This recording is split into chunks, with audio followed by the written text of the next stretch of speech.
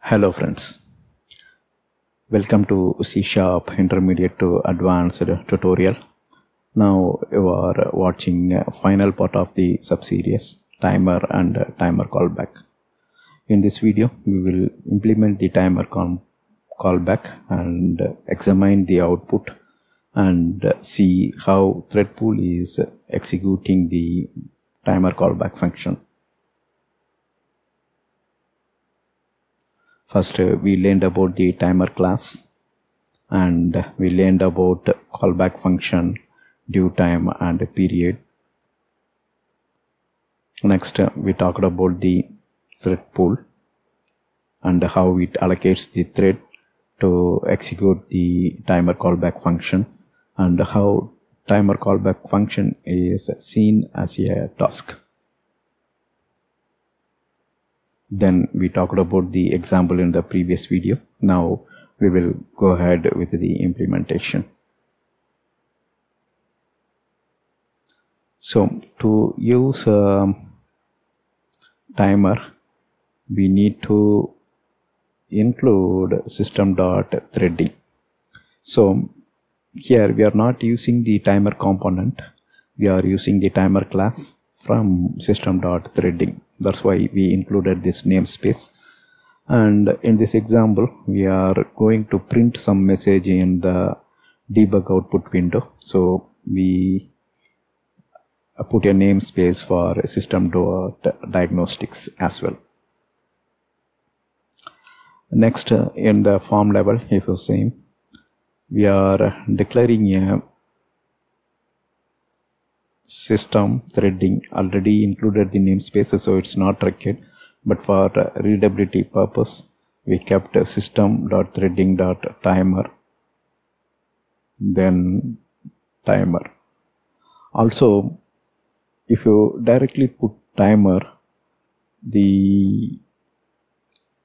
it's a Windows form based application, right? The application may get confused which timer to use. Why? Because one is from component and another one is from threading class.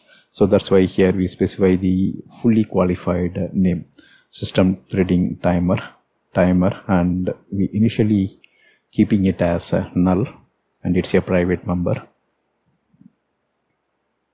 Then we define the callback, and if you see in our previous example we defined the callback for task scheduling. So the signature is still same. We call this as a tick callback, just a method name that got changed from our previous subseries. In previous subseries we kept something like gen random or random gen, some name we gave. This time we are giving the name as a tick callback. And if you see, it takes object as parameter, returns nothing. You will come back to this timer callback. During the form load, if you see, we are creating timer is already there. System.Threading.Timer. First, we are creating the callback, timer callback, and we pass our tick callback routine. So this is the tick callback. And we are passing that here to while constructing the timer callback.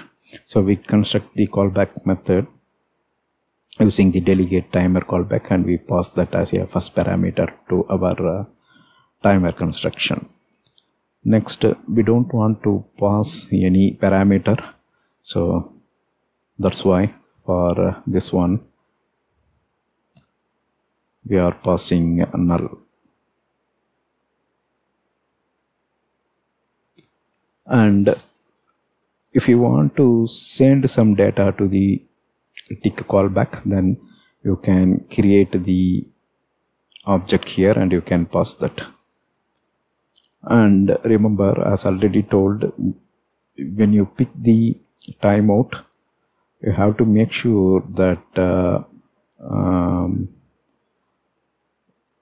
the procedure will not overlap. So if it overlap, this will be the shared object you are sending, and this is not thread safe. You have to do synchronization inside the tick callback. Alright, so first parameter, second parameter, third one, due time.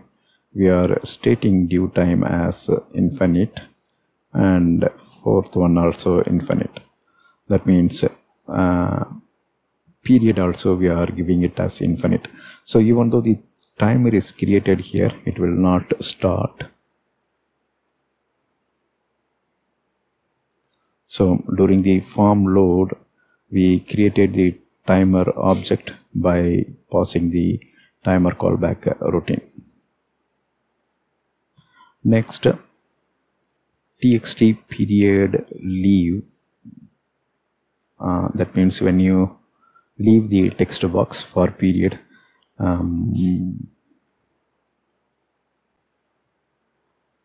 so when we are leaving the period text box, we are parsing the text and we are storing the period millisecond, and here we are using the immediate if statement. So whatever we passed here, if that is less than 500 millisecond, we are making it as 1000 second. That means in the period frequency between timer callback. So in the period, if you specify 10 millisecond, the system will not allow, because it may hang your OS. So that's why we put some safety check here. So when you are testing by max, you can give 500 millisecond. So if you give something less than that, then we will make it as 1 second.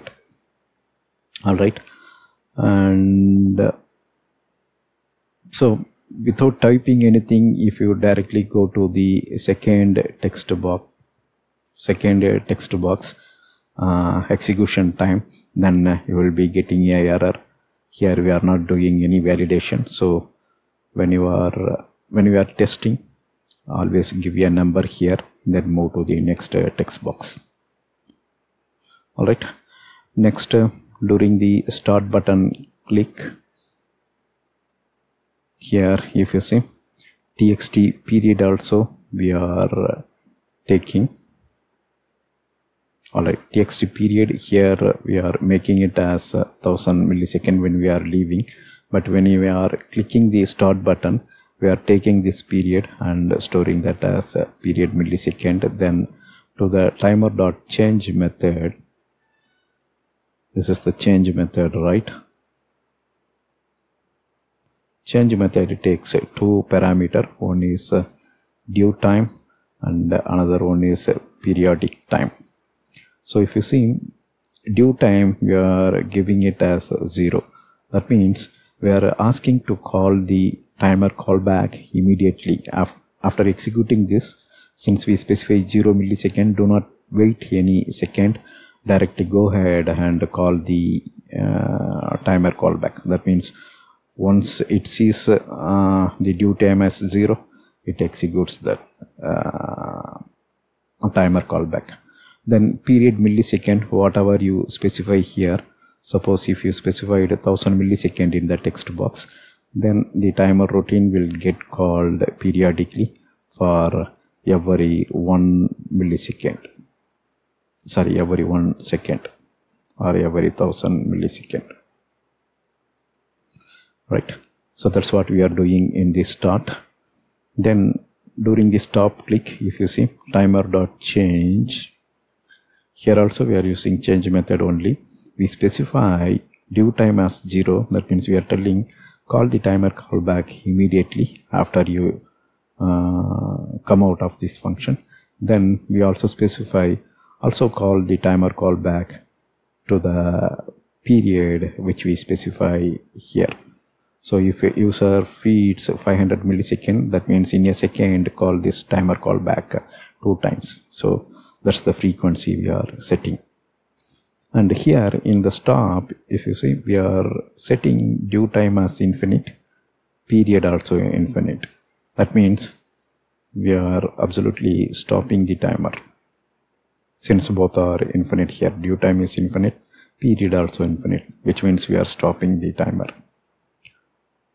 Now let's go inside the timer callback. Here The second one is the delay, right? We are taking the delay, parsing it, storing that as delay millisecond, then we are applying the thread.sleep. So this is how we just mimic the timer routine takes this much time.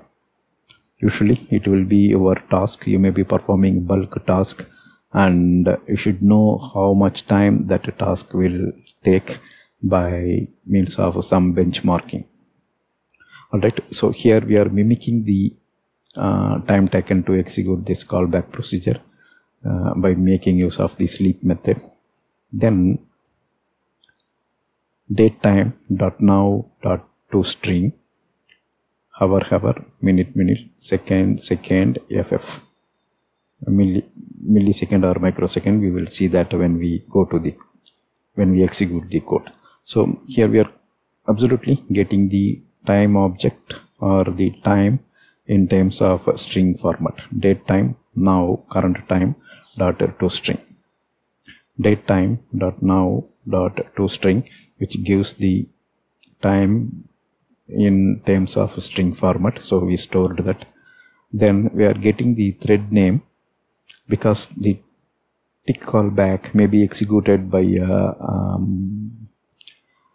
thread in the Threadpool, right? So that's why we are getting the thread name here. If you see thread dot current thread dot managed thread ID, so this will give the currently executing threads ID. So if there are different thread from a Threadpool coming into picture, then you will be seeing different thread ID here. And finally, in the debug.write line in the console output window, we are writing the thread name, this symbol, then we are specifying the time. It means you will be seeing the output like thread 2, that's the thread given by the Threadpool, colon, and whatever time we constructed.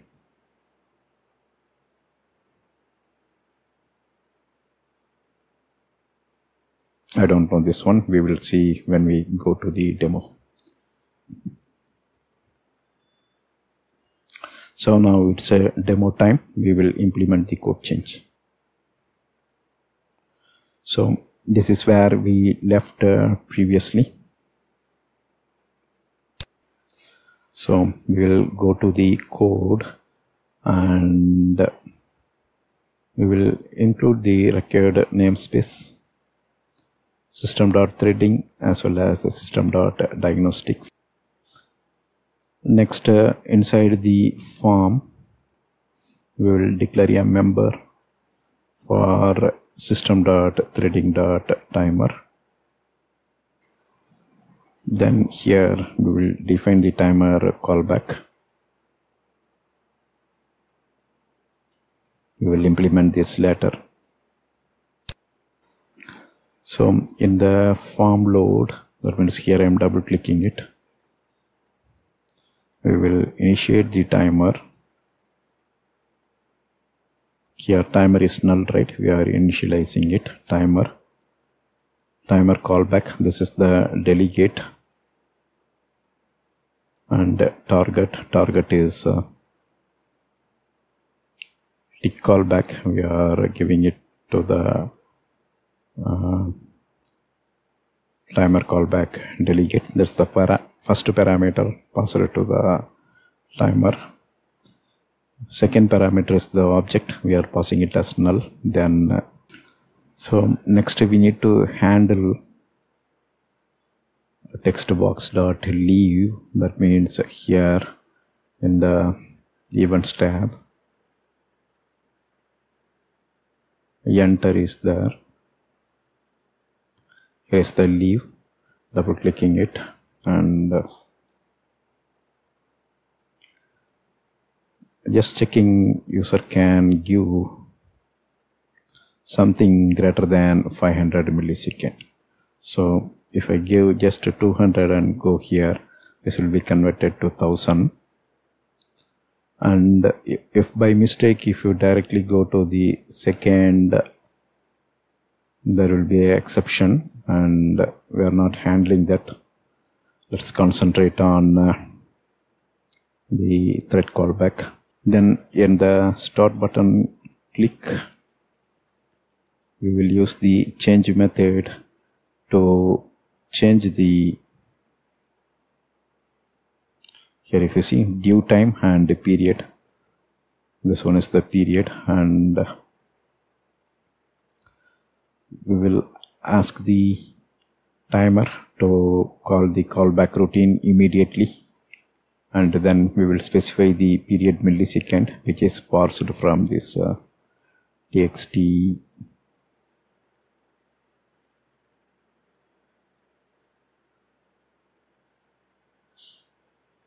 period text box.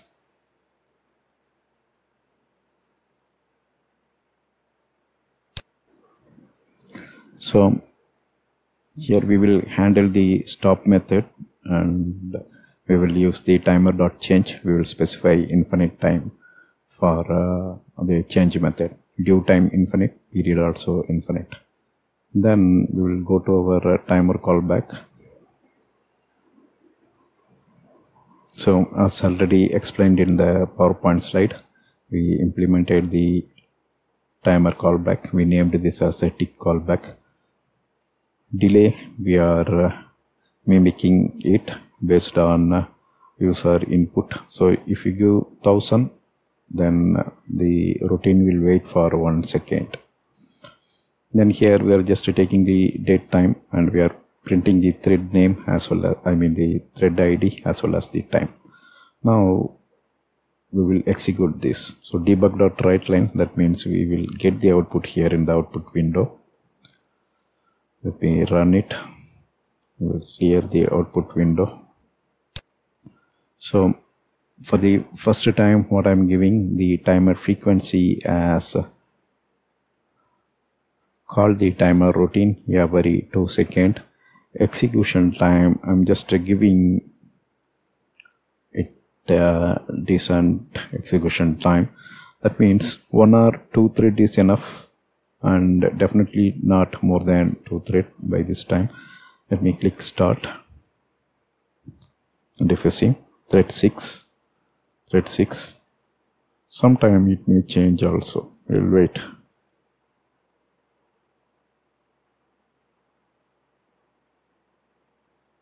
So that's all. So Threadpool is using the thread 6 and executing the timer callback routine. Timer callback routine is printing the time, and you can see the second part is increasing here, right? Now we will stop the timer and check it is working, and if you see, the timer is stopped. It stopped at 21:10:49. We will clear the output window,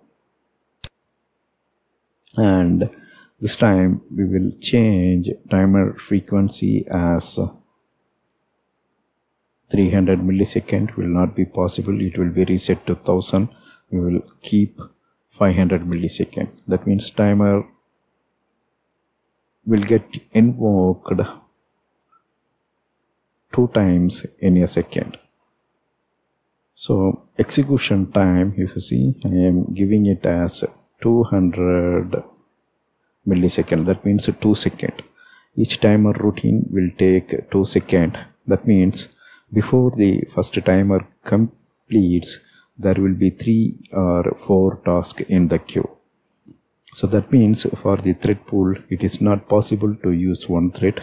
You will be seeing 2 or 3 thread IDs in the output window. Now let's start this. You see?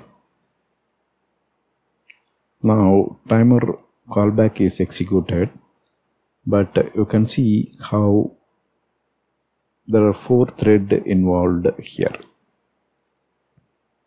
Let me click stop. It may take some time. That's all, it's stopped. Let's examine the output, and if you see,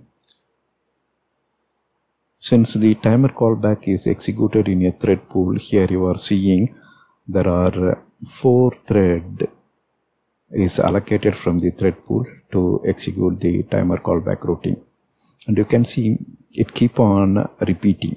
Why? Because when thread 6 is executing the timer callback, one more is added to the queue, so 11, and one more task is added, 12, one more task is added, 13. Before the fifth task adds, thread 1 already completed, or thread 6 completed its work, so that is free, returned to the thread pool. So even though a new task is added, there is a availability of thread. That's why Threadpool is not using any new thread, it reuses the existing thread. So thread 6 is engaged here, new task is added, 11 is finished by this time, so 11 is used. So likewise, if you see, only 4 thread is engaged.